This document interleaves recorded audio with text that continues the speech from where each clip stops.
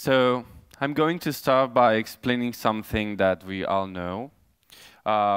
We have sensory organs which allow us to perceive our surroundings, the reality that surrounds us. It allows us to perceive the world we live in, and it also leads us through our lives by the release of dopamine. It's kind of as if we were addicts to senses, addicts to perception, and addicts to this release of dopamine, right? Dopamine is released each time we get rewarded by something, explaining it in a simple, super simplified way. And we learn that system since the first moment we start learning with our parents. They teach us that if we do something that's right, we'll get rewarded, so our dopamine will increase. And if we do something that's not right, we'll get punished, which is the complete opposite. So it's kind of not in a hedonistic way, but it's kind of as if we were constantly looking for this sensitive pleasure surrounding us, right? There's something which happens with dopamine, that is that each time we get to make a task, each time we need to do something, dopamine increases before we even get rewarded in order for us to be able to do that task, in order for us to properly function. So yeah, I found it really interesting. And also dopamine is highly related to sex drive, right? So on 1960s, this paper was released by the NASA. It's called Cyborgs in Space by Manfred E. Kleins and Nathan S. Klein. And it basically imagines what the future human would look like. Especially when it comes to space traveling and when it comes to adapting the body to out of our planet environments. So they imagined a human which would be joined with technology. This is where the word cyber comes from. Etymologically, it's a cybernetic and organism. Cybernetic as in technology, obviously, and organism as in our body. So they imagined a human that would have different devices implanted into their bodies in order to be able to live in outer space and be able to make long-term space travel. So, for example, they imagined a self-drug injectory device that would give nutrients to the human or to the cyborg in order for it to be nourished. They imagined another device that would give melanin or melatonin to make the human be able to hibernate, to sleep for long terms, and they also imagined a device that would give hormones in order to decrease dopamine levels and testosterone levels so that a cyborg wouldn't feel sex drive. So it's kind of like placing the human on a neutral state, taking away all what makes a human be a human, right? Taking away all the animal parts of the human and just making this kind of being that is completely neutral in order to be able to live in space. So they thought it would be much more interesting to change the body to adapt to this environment instead of changing the surroundings. And also they thought it would be much more logical. Then we saw a change on the word cyborg and its meaning. You can see here two pictures of two artists. On my right, you can see a picture of Donna Haraway, who, with her Cyborg Manifesto, changed the meaning of the word cyborg and changed this paradigm of the physicality of the word cyborg. Now the cyborg word started being more a philosophical entity. She placed the cyborg as an entity, as a figure that was out of the binarism, that was out of those social constructs, of those rules that would make a man be a man, a woman be a woman, that would cage their identity. So that's the first time that we see the word cyborg being more kind of like a philosophical thing instead of just a physical invention or a theory about the future. Then on my left, you can see a picture of Stellark, who is an artist, a performing artist who started to play with mechatronics to make different performances, started to work with his own body. In this picture, you can see him with an ear on his left hand. It's not a functional ear, but together with biohacking, he started planning or presenting the idea that senses could be enhanced thanks to technology. So the word cyborg started having different meanings. As well as we have grown as humans, we also have grown as language speakers. It's like now we choose the meaning of our words. Now we can really create that, right? So on the 2000s, we saw different ways of becoming a cyborg. There are some people that would implant cameras on their eyes and would consider themselves a cyborg. Or there's people, for example, these three people that I'm showing you on the picture, which I'll talk about right now, who would augment their senses, enhance their senses, and would consider themselves cyborgs as well. So first of all, you can see a picture of Neil Harbisson. He was the father of cyborgism right now, I would say, or at least for me, as he is my mentor. And he implanted an antenna on his skull in order to be able to perceive colors. He was born with extreme daltonism, and he can only see in black and white. So thanks to this antenna, he can perceive colors, and he can just, for example, walk to Tokyo, go to Tokyo and get on the metro and know the line he needs to take. Or he can interact with many other different things that we are super used to and that are color-based. Then in the middle, we can see a picture of Moon Ribas. She got implanted at the same time as Neil Harbisson, and she implanted 2 devices on both of her feet in order to feel the seismic movement of the planet. She wanted to feel more connected to the Earth, and she's a dancer and a performer, so she would dance to the movement of seismic movements of our planet, and she is also a cyborg from sensory cyborgs, as I like to call them. Then we see a picture of Manel de Aguas. He's based in Barcelona too, and he created this device in order to feel atmospheric pressure changes on his environment, also to feel more connected to the Earth. So basically, their idea is that technology can make us more animal-like, can connect us more with Earth and with nature itself.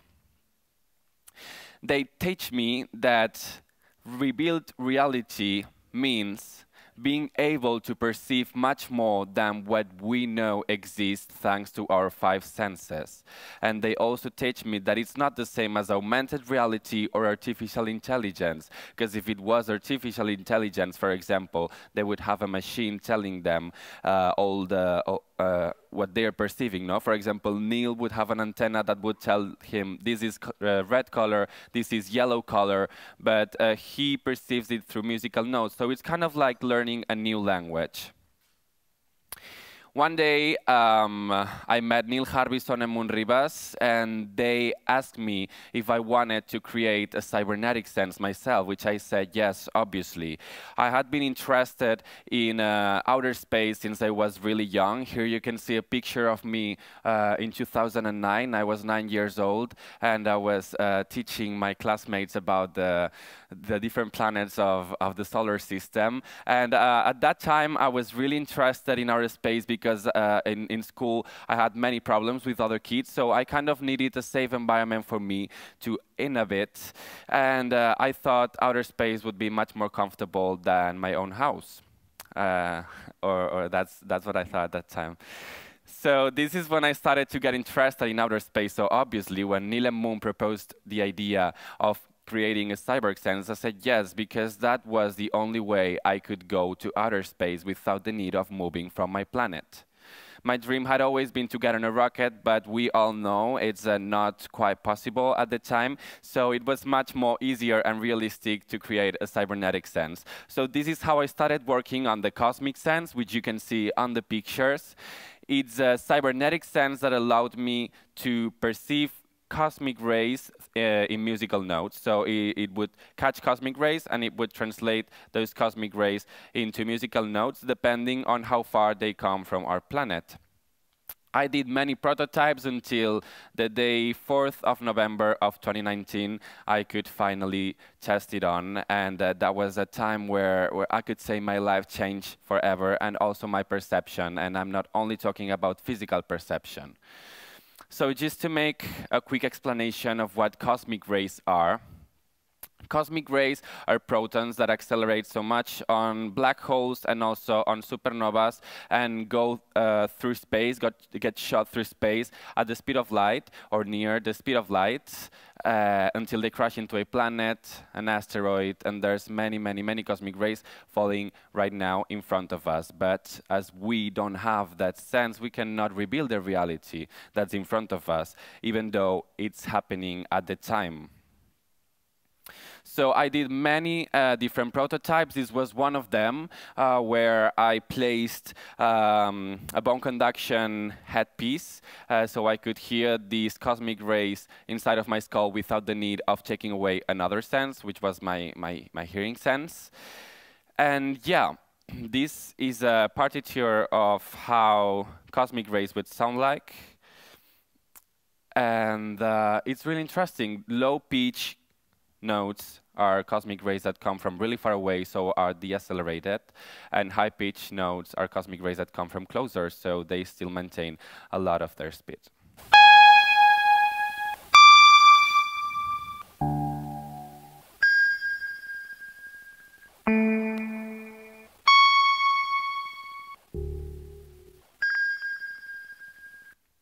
So this is what I hear each time I place my exo sense, because it's not implanted, my exo sense, the cosmic sense. So, okay, I was 19 years old. I got my sense at the Cyborg Foundation laboratories, which is a place in Barcelona. We like to call it the Cyborg Bunker, where we make all of our senses. Was created by Neil Harbisson and Moon Rivas, and it's where we make all of our senses. So I went there, finished this cosmic sense with an amazing team there, and then I went to New York because I had to present the sense for the first time on the Princeton University on New Jersey. So 19 years old, went to New York, got into the hotel, placed my sense, and went out to see what the city looked like. So I got into the metro, and then I got to this place. And it was a really weird experience because I've always known what Times Square looked like, but it was the first time I was visiting it with a sixth sense. So I realized that the only sense that was not being caged, the only sense that was not being manipulated by marketing or by capitalism was my cybernetic sense. It was the only sense I had at the time that was allowing me to perceive pure nature. It's crazy, I think, how much we're conditioned each time we walk out into a city by marketing. And obviously, we need to live in cities. Many people would think you can just go to the fields, you can just go to the woods. But as an artist myself, I consider that it's important to be in a city if you want to see art, if you want to consume it, if you want to meet other people who you can chat about it, in order to live like a modern human does, because this is what we've created ourselves, and that's because this is something we needed, right? So I thought, okay, how would this look like without any kind of advertising? And I found this picture, which is really interesting, about Times Square without any types of advertising. And this is when I realized how much we are conditioned and we are caged by marketing, how much our five senses are not allowing us to perceive nature anymore, how much our surroundings have changed. This is another picture. It's the opposite game now. This is a picture that was taken many years ago of a really, really famous place in the world. And this place is actually Shibuya in Tokyo. So you can see the difference between this. And this, in the end, is what we're perceiving. Sound, smell of the restaurants, a giant McDonald's signs, H&M, everything. It's kind of tempting us to buy. It's kind of playing with our dopamine and serotonin levels. It's kind of as if they know that we are addicts to dopamine, and they obviously know it. So this is when I got to know about sensory marketing, which is basically a way of marketing that was invented in the 1998, or at least that is the moment where the name was given to the concept. And it's basically when marketing and advertisement is used by senses. So, for example, it's like walking into an environment like Apple stores that make you feel in a certain way thanks to the visuals, thanks to the sound, thanks to the smell. It's like when you walk into an Apple store, you might be even struggling with money, but you feel like you can afford an iPhone. That's part of your lifestyle, right? It's like you see all those tables, you see the environment, you feel like that is your house, but it's actually, it has nothing to do with what you find once you walk out of the store again with your 1,000 phone on your hand and your bank account empty. And I'm not hating on Apple because I'm a huge Apple lover, but this is how it works. And it also happens with a Starbucks. I don't know if anyone here has studied marketing. I haven't studied marketing either, but I know that when you walk the first day into the marketing class, it's usual that the teacher asks, what does Starbucks sell? And many people answer coffee. But actually, Starbucks sells an experience. You walk into a Starbucks store, you smell the fresh coffee, which is probably an artificial smell. You hear the music, you see the people. Starbucks has created a creative hub, has created a co-working space, has created an experience itself, I would say. So this led me to the question, are we living on artificial environments? Are we living in man-made environments that have nothing to do with where we come from? We as humans obviously come from nature, and technology, architecture has grown so much in the past years that has led us to the place we are at right now. And this led me to the question, are we living in these artificial environments? Are we conscious about how much of our senses are caged by these artificial environments? Let's imagine a dystopian future where this is what life looks like. You cannot walk a step out of your home. You cannot walk a step on any place without seeing an advertisement, either visual, hearing something, smelling something.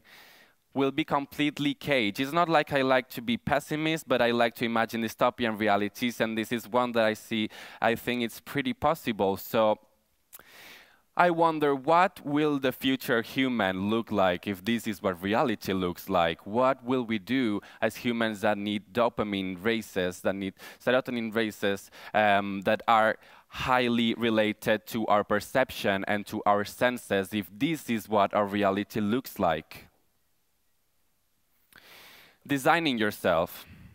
That's what I thought. When I went into Times Square, the only sense, as I said, that was not caged was the cosmic sense. So I thought, in the future, we'll surrender our senses to the perception of natural phenomena we still can perceive. We'll create our own reality and we'll change our pure perception, because the original 5 senses we are born with will be completely caged and jailed by marketing, advertisement, and the capitalist society we live in, by cities, by artificial environments themselves. So we'll alter our perception in order to free ourselves. It's kind of funny how the word cyborg has evolved so much until the moment it was created, but it kind of seems like we'll finally be changing ourselves instead of changing our surroundings in order to provide a safe environment for ourselves. And I think we can do that through cybernetic senses. Thank you very much.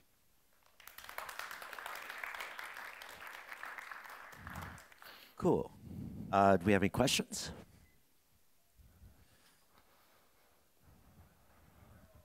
Do you feel the cosmic music all the time, like 24/7, or you can turn it off? When I started creating the Cyborg Sense, Cosmic Sense, I thought about implanting it, and actually I have the cosmic sense back there. I usually use it in order to produce music, because I'm a musician myself, but I don't constantly have it on. Cosmic rays are falling all the time in every part of the planet, so it's not like it interacts with the reality I interact with myself. So in the end, I use it more as a tool, but I got deep immersed into cyborg philosophy, and I still wear this headpiece, which is an advanced version of my bone conduction headpiece that basically connects to Bluetooth. I've got 2 magnets implanted under my skin, so now I can hear through bone conduction still. This is the part I took from that project, but now the cosmic sense is just used for music creation. So, what is the rate that, I mean, like how frequent is it? It's just as the about that pace. as you heard. Yeah, I don't know. Well, do you remember I showed the, yeah, that's a real cosmic ray audio.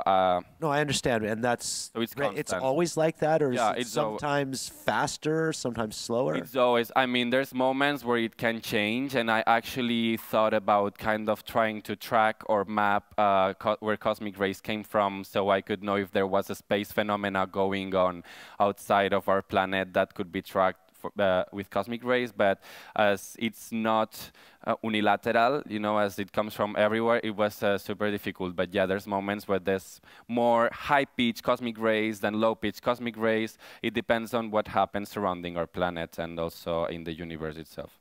So magnetic effects as well, Yeah. essentially, is determining that.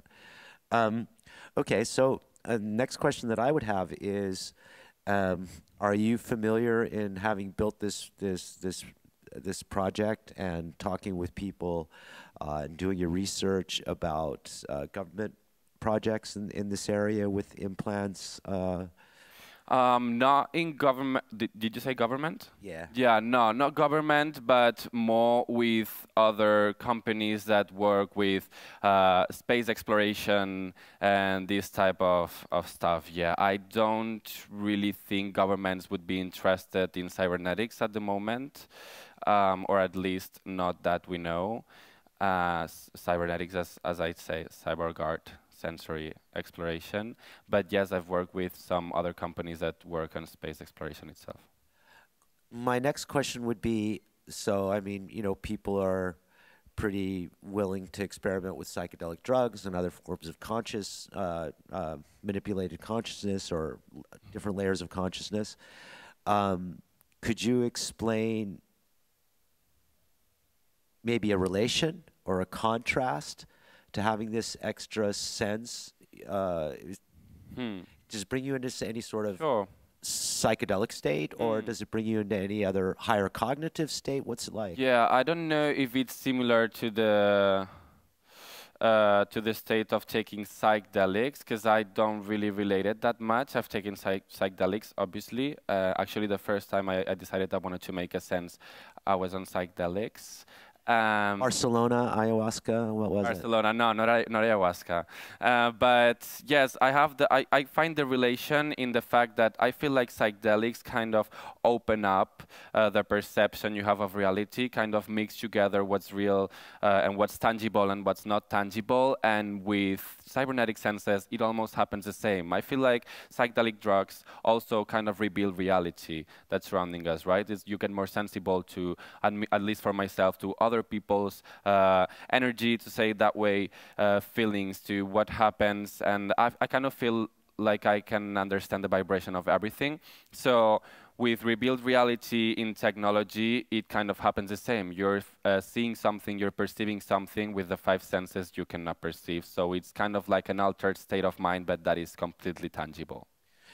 So Timothy Leary famously said that that the brain is like a tap, like a water tap, and we're constantly having the you know, all of our sensory information, and the brain functions is to reduce that to a level that we can maintain consciousness, but that data is always there. And when you take LSD, that is like turning the faucet on full speed, and that's why you hear color, see sound, have synesthetic experiences. Totally. But in the cybernetic sense, you're adding something that's not there in our normal sensory data. So it's not something that. Well, let me actually be a little bit more direct. Yeah. Now that you're aware of cosmic rays through your extrasensory device, yeah, do you have any sense of that when you're not wearing it? Yeah, no. And consciousness of it, ghost experiences. No, I mean, what happened to me a lot is that when I dream and I picture myself on dreams, I'm wearing the cosmic sense and I hear cosmic rays, but in reality, Moon Ribas, for example, is a post-cyborg. She took out the implants on her feet. And on the first days, she had been wearing it for a long, long time, constantly. So on the first days, she could feel the ghost vibration of the seismic movements. But it has nothing to do with the reality itself. She was not predicting the real movements of seismic tectonic plates in the planet, but she could still feel these movements. I feel like in the end, it's just your brain getting used to a new input and then trying to replicate it in order to maintain that same level. And I don't think the brain is adapted to drastic changes, so that's why these ghost things happen. I would say it happened to me sometimes, but it's it's in super certain moments. Like if I don't wear it right now, I don't hear cosmic rays. So I'd also be curious about, I mean, I've noticed over the course of my life of using tech and having communication devices, the change in my sense of perception, the change in my depth of attention. Yeah. So now having an additional data source, how do you compare having this additional data source with the effects that we're slowly becoming aware of having, ongoing, messaging clients and ongoing, always-on devices now? Yeah, it's so different actually, because once you have an input that's constantly going on with you, if we had our phones implanted and we were hearing they might as well be. Huh? They might as well be at this point. Yeah, some moment, I'm sure. But once you have an input that's constantly going on, for example, with the cosmic rays, what happened to me is that there's a moment where you stop hearing them if you don't pay attention to them. So your brain regulates that. Like when you live at the ocean. Right? Exactly, yeah, your brain regulates that. And I feel like with phones, as it's a constantly changing data that we're receiving, as we can take it on and off, we're constantly checking it and we're constantly paying attention to it because we cannot expect what will happen with the information we receive. So that's what makes it addictive and different to having an external sense. That with the senses, it's like, do you kind of understand, your brain understands and regulates and kind of advances to what will come, so it kind of makes it easy for you to understand it and not be overwhelming. So then coming to the idea of dopamines and neurochemicals, do you have a heightened sense of, do you have a more granular sense of your dopamine levels and of your other neurohormones? Totally. I mean, I think that happens to me because I have severe ADHD, so I have huge problems with dopamine and serotonin. So I really sense when I have a dopamine rise or when I have a dopamine fall, and I try to maintain that with some nutrients and stuff I take. But yeah, I think I have a huge perception, but that was before applying this sense to me. Okay, so speaking then about nutrition, have you experimented then with different substances to see how it affects the perception of this data?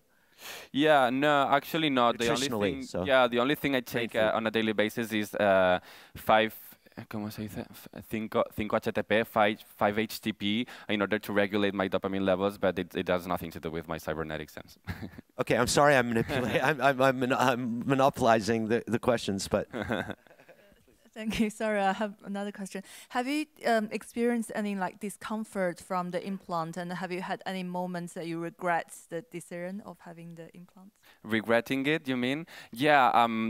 When I implanted it, the anonymous person who implanted it to me, really scared me out because she told me that I could die, basically. So because of a blood infection or something like that. So the first days, I remember it was really swollen. So I regretted it in a sense that I felt I was about to die anytime. but not in a sense that I regret submerging myself into cybernetics or adding parts into myself. I come from a really Catholic household, so for me, the fact of opening my body and the fact of modifying God's creation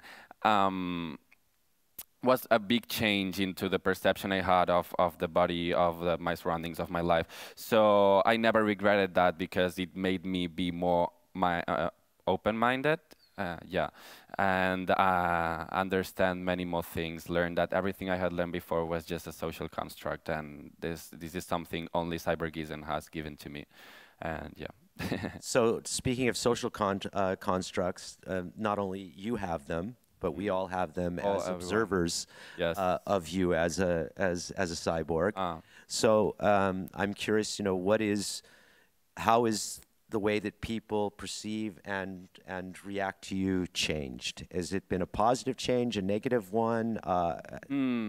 Actually, usually when people know about cyborgism, I mean, if people knows that what I'm wearing is because of cyborgism, they tend to react in a positive way.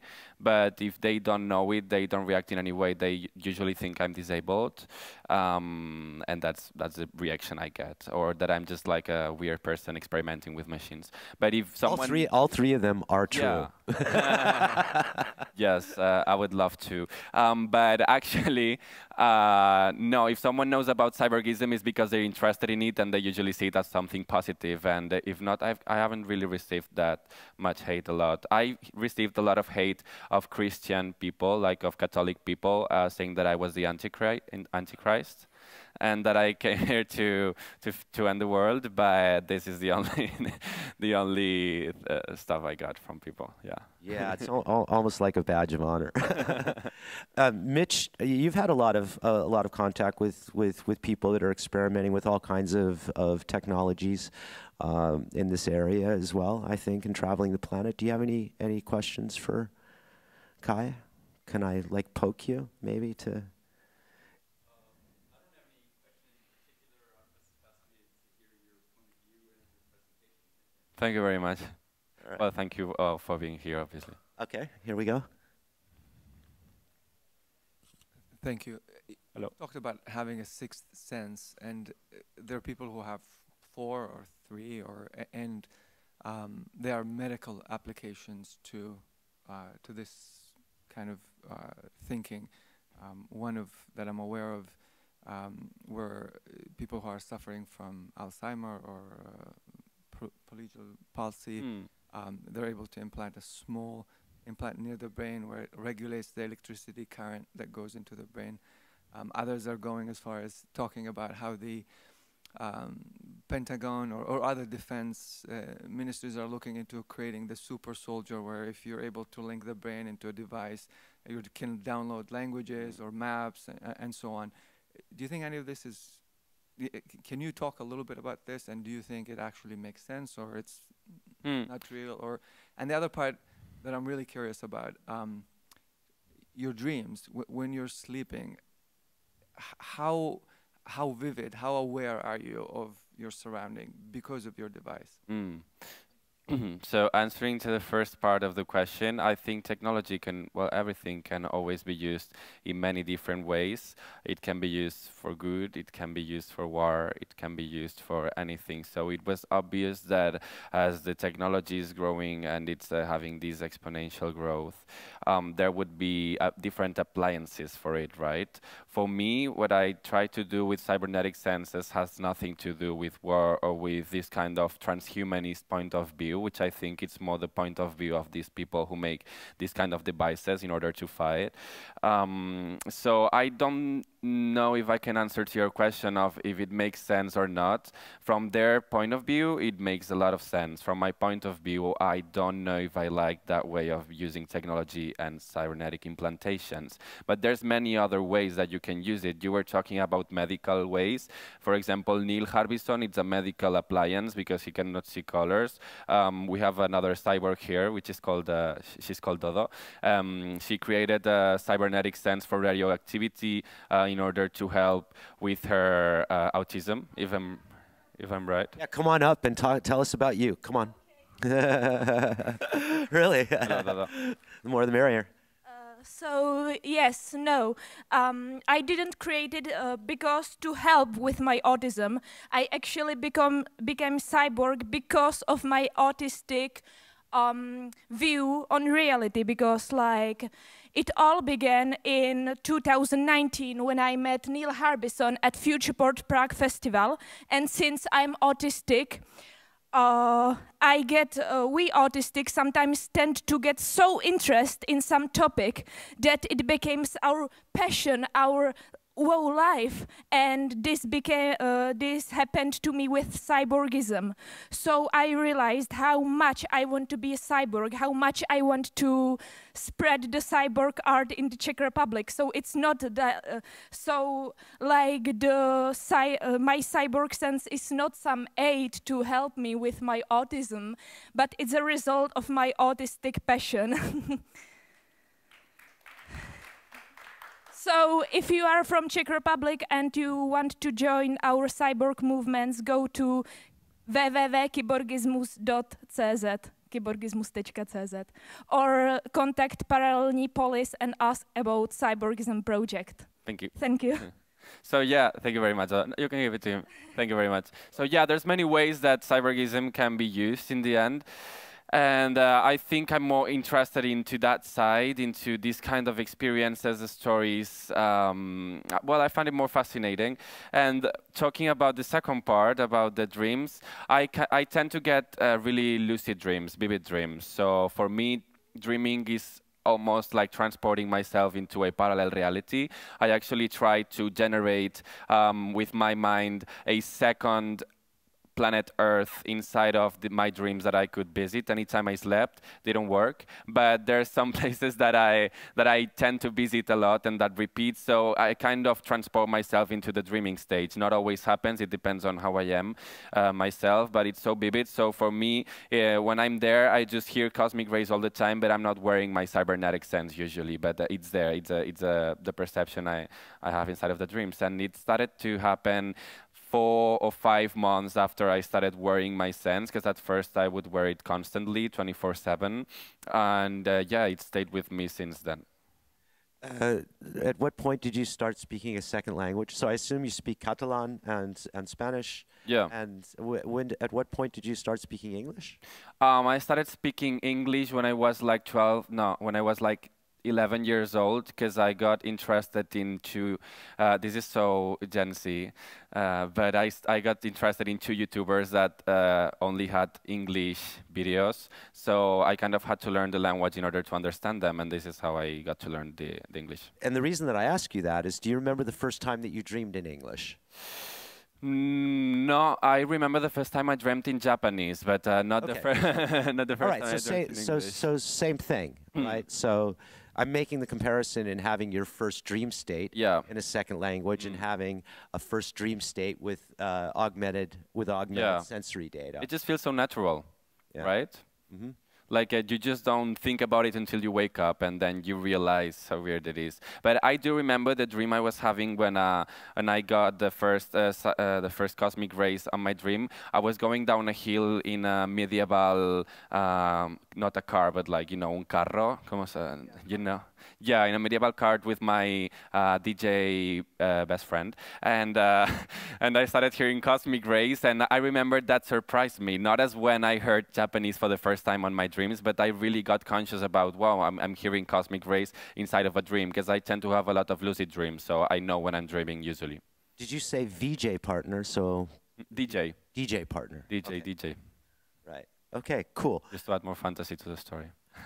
Amazing. Wow, thank you so much for your openness. Thank you very and your much, willingness guys. to experiment and to be here on stage and share with us your experience. Thank you very much to all of you for inviting me. Thank you. Thank you.